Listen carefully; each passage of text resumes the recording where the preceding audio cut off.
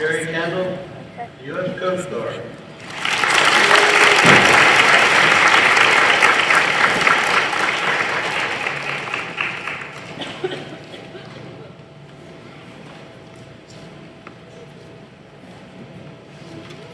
John Hanna, United States Army, Vietnam.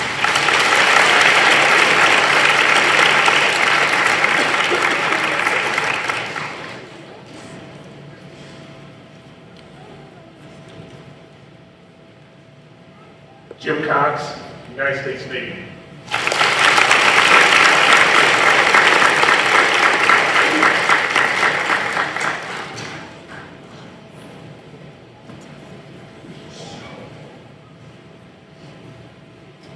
I'm Tom Oldages, United States Army.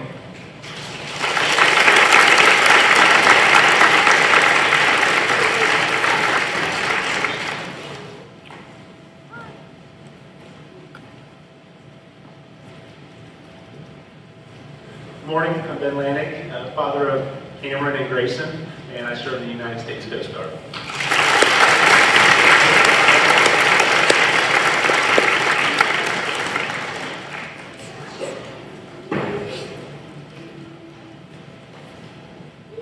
Morning, Brett Lauder. I was in the United States Marine Corps.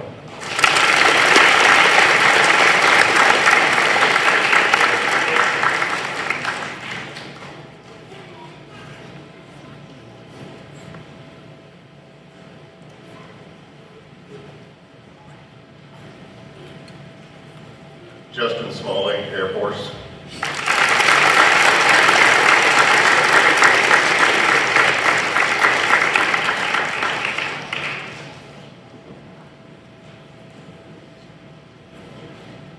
Robert Runyon, Marine Corps.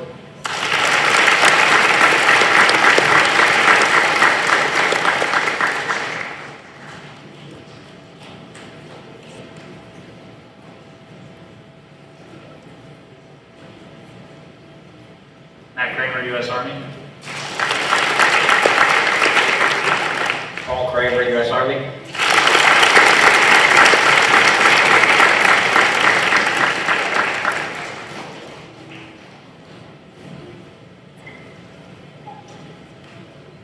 Hi, Ed Brigham, U.S. Army Infantry.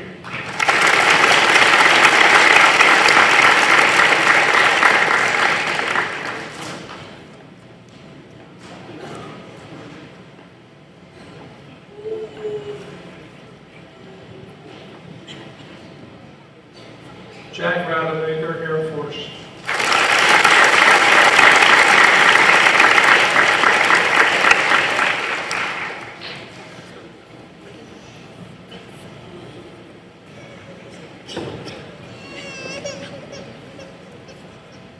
Roger Neese, U.S. Army.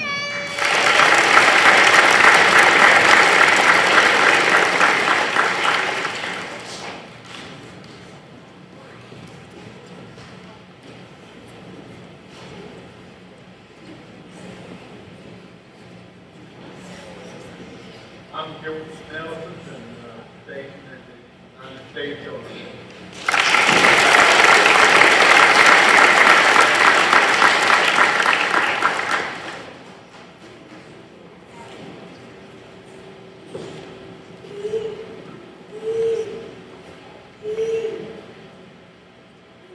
David Hinks, United States Air Force.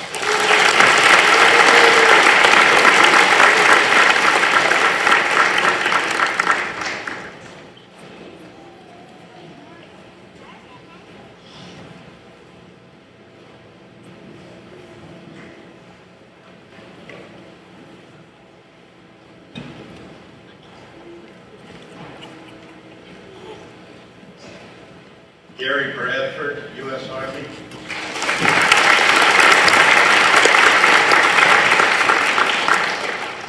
Scott Argo, U.S. Army.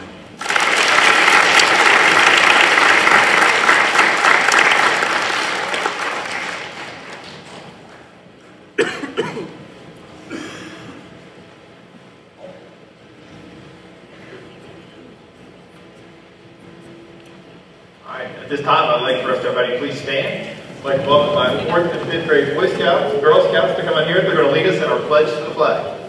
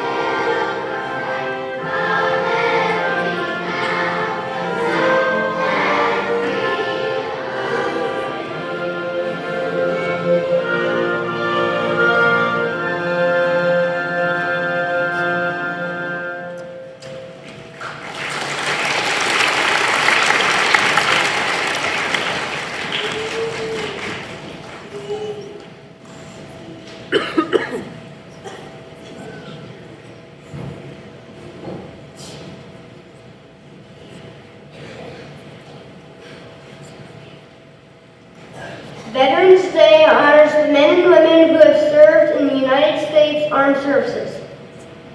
Veterans Day is always observed on November 11th.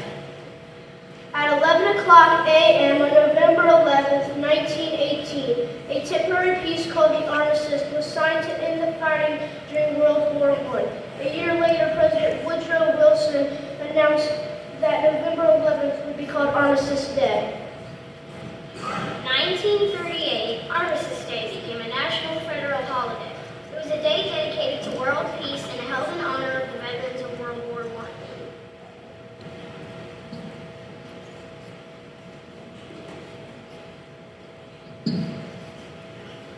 In 1954, Congress decided to change the day to Veterans Day. This was because they wanted to honor the veterans of all wars. In 1921, an unknown American World War I soldier was buried in Arlington National Cemetery near Washington, D.C. It is called the Tomb of the Unknown Soldier. The president lays a wreath on the tomb of the unknown soldier each Veterans Day. Parades and other celebrations are held in cities across the country. The best way to honor veterans is to fly an American flag. A flag is both to show respect for American veterans and is a symbol of their service to the country. There are approximately 25 million American veterans living today. Seek them out, thank them, your freedoms they get from them. There are 5 main branches of the military, including the Army, Navy, Air Force, Coast Guard, and Marine Corps.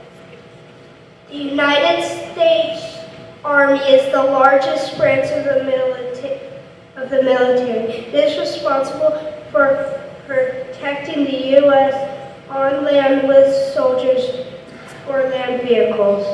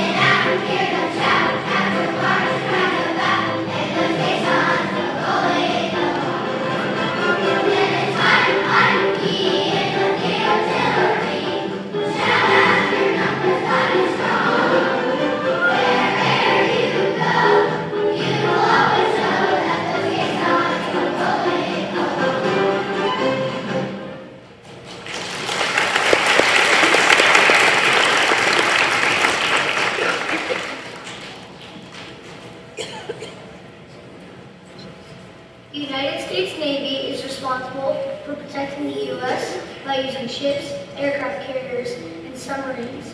It also protects the right of the United States to move freely on the ocean.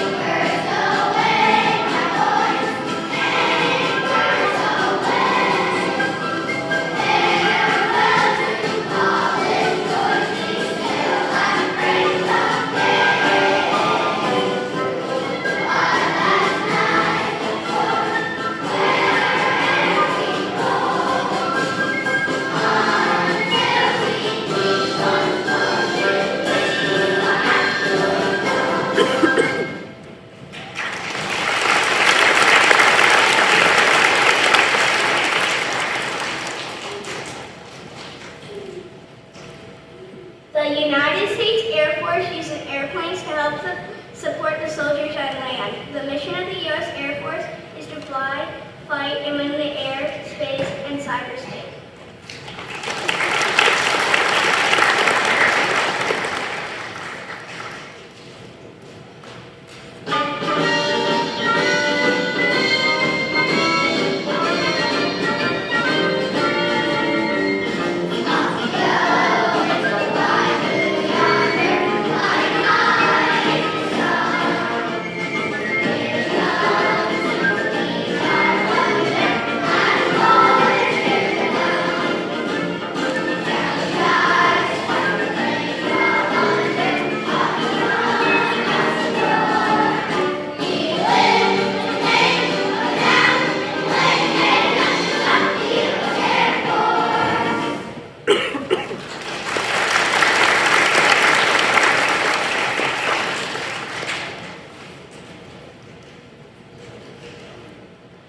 The United States Coast Guard is responsible for patrolling the sea to enforce laws.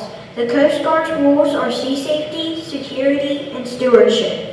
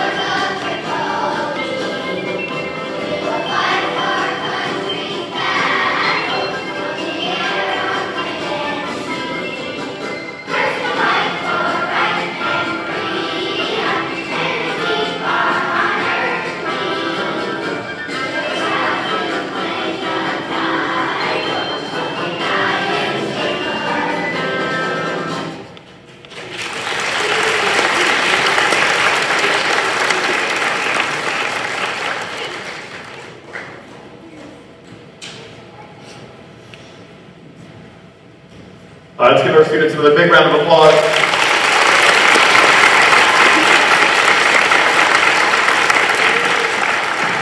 You know, I enjoy this day for many reasons, but one of my most favorite things about this day isn't so much the speaking or the singing, it's watching the audience and our guests singing those songs along with our kids. And so you may have not realized you were doing it, but I saw a lot of toe tapping, on or off beat, I won't judge. I saw some singing, and there was a lot of pride and a lot of honor in those songs. And so I'm glad that you're able to share that with us today. I'm glad that we're able to teach this generation of students these songs and the meaning behind those songs and the great things that go along with each of our armed services. So thank you very much. So at this time, what I'd like to do, we've got our honored veterans that are here, but I recognize that we also have some veterans here in the audience. So if we could please just have one more time, if my veterans could please stand. Any veterans that are here or veterans that are here in the audience, if you could please stand and we give them a round of applause.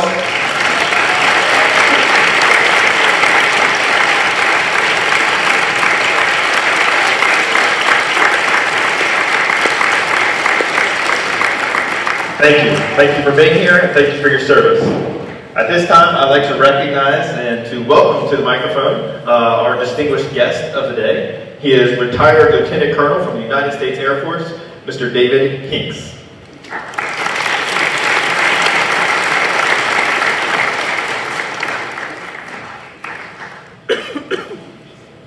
Good morning, Woodfill Elementary.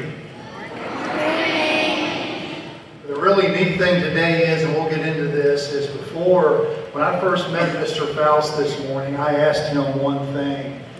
Would it be okay if you all yell and get loud? And he said absolutely. So we'll be doing a little bit of that. For the parents and veterans who are here, sorry about it, our ears are going to hurt. My name is David Hinks, retired Lieutenant Colonel, United States Air Force. You can tell that I'm a Lieutenant Colonel by the rank that's on my collar right here. It's kind of hard to see. It's blue. This is a camouflage uniform called a battle dress uniform. On my hat, it's a silver oak leaf. If I was in the Army or the Marine Corps, it would still say the same thing with Lieutenant Colonel. The Navy and the Coast Guard would still have the same sort of leaf, what we would call a commander. So it's all the same rank there. I'm a veteran. Some people think that a veteran is someone, you're not really called a veteran until you actually retire from the armed services. That is not true.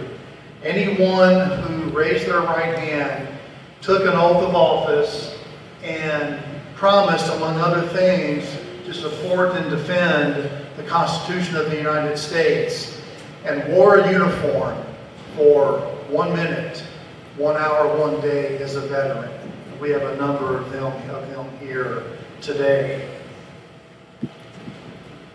Acronyms. You might know what an acronym is. Big word. Shout out from the very back there. What's an acronym?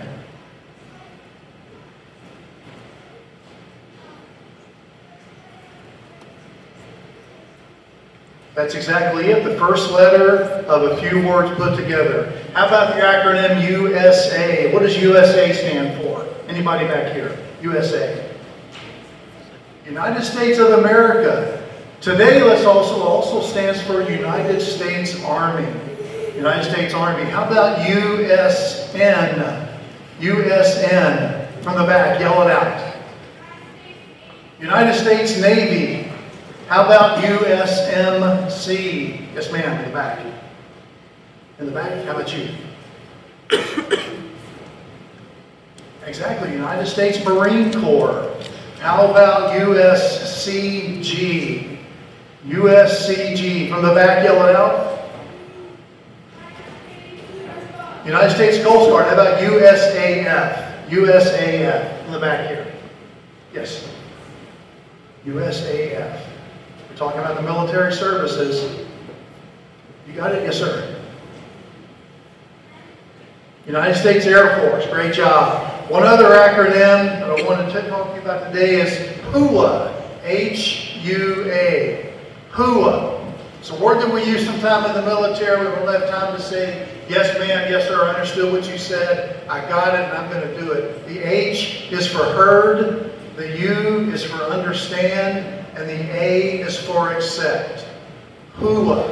Okay? So on 3, really loud, yell HUA. 1, 2, 3. Pretty darn good job. All right. The thing is, whenever you say HUA, you've got to be able to really, it's like your gut is exploding. So everybody, go ahead and stand up. Stand up. On the count of 3, HUA. 1, 2, 3. All right, then, go ahead and have a we're going to do now, remember that a few times today we're going to do that. Let's talk about some military commands. The first command is the command of coming to attention. On the parade ground you would hear something like, attention, HUD! When you come to attention, your hands will be at your side. You'll be standing perfectly straight, your chest is out, your gut is in. You're looking at something straight across from you, and you're not smiling. As hard as it is, don't smile when you come to attention. Don't lock your legs back like this, because you can cut off circulation and you can faint, okay? That's the first command. The second command is to present arms. Sounds like present arms. You salute. Everybody hold your hand out. Your longest, and always with your right hand. And your hand is not turned out like this. It's turned in towards your face. Your arm is parallel with the ground. You take your longest finger. If you're wearing glasses, you touch the tip of your glasses. Otherwise, you touch the tip of your right eyebrow. That looks really good. Remember, your hand is turned in towards your face. Now, the last command is order arms. Sounds like order arms. And you're right, you drop your salute. Okay? Let's have the kindergarten. We've got kindergarten through 5th grade here, right, Mr. Faust? Kindergarten and first graders. On the count of 3, I want you to yell really loud, attention. And students, when they yell attention, everybody stands up and comes to attention really quiet. Kindergartens and first graders, where are you? Raise your hands. All right, on the count of 3, really loud, yell attention. 1, 2, 3. Stand up, come to attention. No, we're not saluting yet. You're standing straight up, you're looking out, you're not smiling. As hard as it is, don't smile, you're in attention. Okay, 2nd and 3rd graders, you're going to give the command to salute, which is present arms. And everybody, when they give that command, you're going to raise your right hand. Don't knock the person over next to you, but raise your right hand and salute. 2nd and 3rd graders on 3, present arms. 1, 2, 3.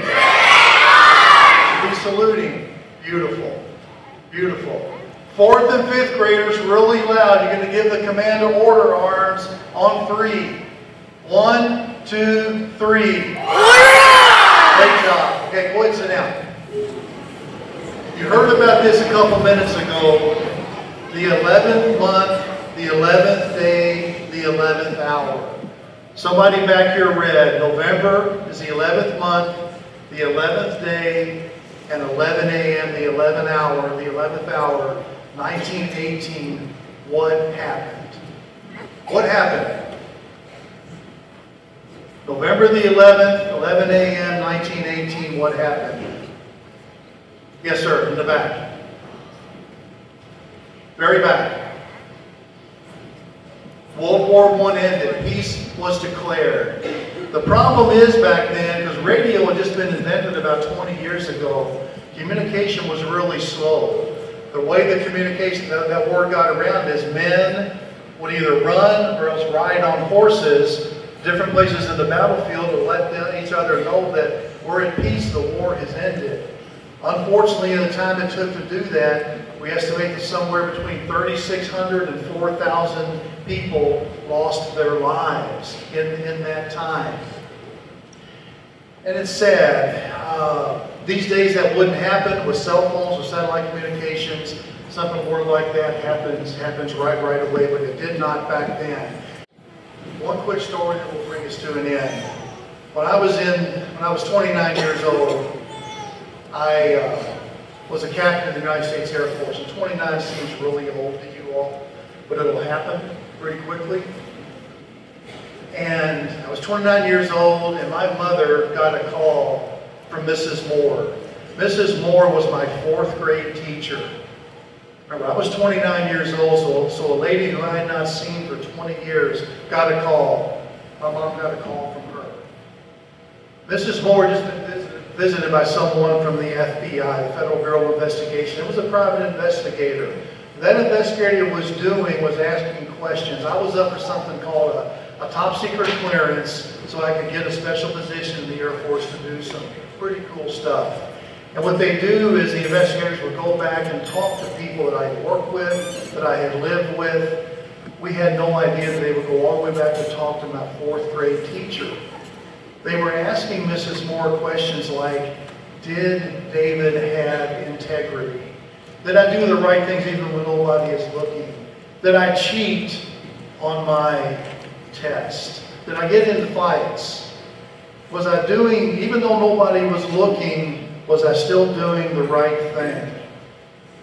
And you may think, well, okay, what does that have to do with? And I'm just letting you know that if you think that, well, I don't have to really worry about keeping my integrity now and being good right now. I can wait till I'm in high school because that's when it really counts. You're wrong. And if you think that these teachers won't remember you in 20 years, teachers are some of the smartest people in the world. I'm married to one, I know that. And they will remember you. If you take a look at your teachers now and quietly just think about what they will look like 20 years from now.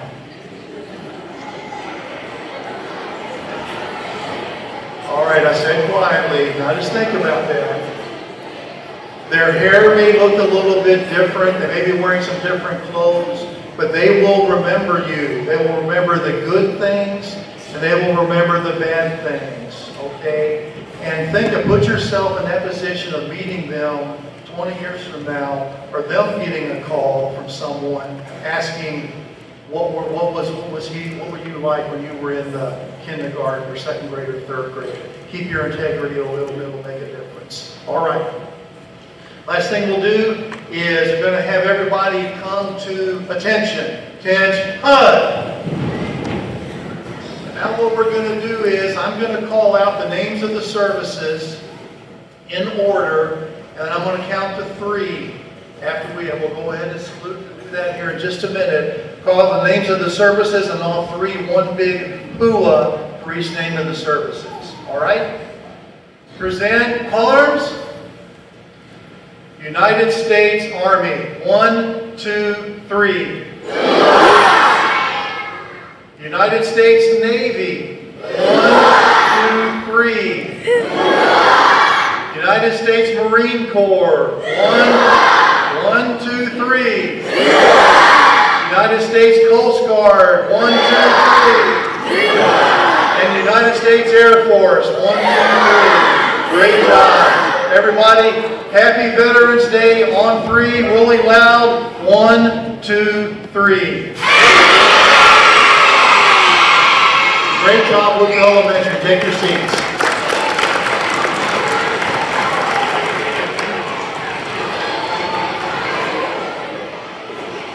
Boys and girls, if we can give one more big round of applause to Lieutenant Colonel David Hincks.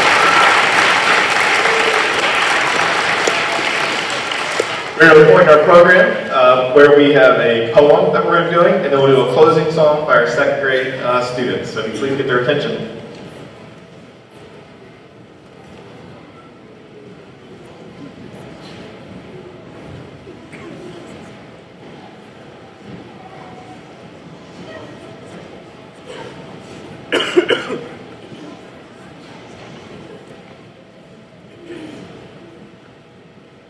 Veterans Day by Cheryl Dyson.